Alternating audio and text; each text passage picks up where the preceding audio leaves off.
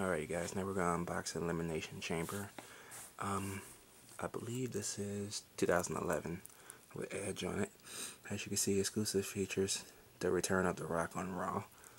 And it comes with both the DVD and Blu-ray. I also got this from the 78 bin at Walmart, as you can see.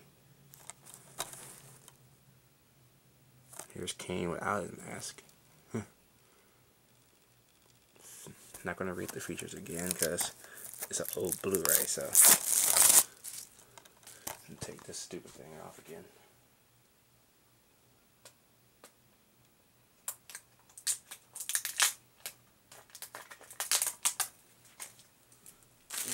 They come out very easy.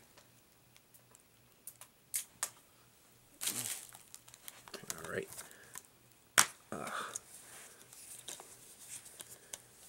That's nice. The Blu-ray has the Raw color. DVD has the SmackDown color. And the artwork is the chains. So not bad for $7.50 and not bad for my WWE collection. So that's my quick unboxing of Elimination Chamber 2011. Let me know what y'all think about this, and see y'all later.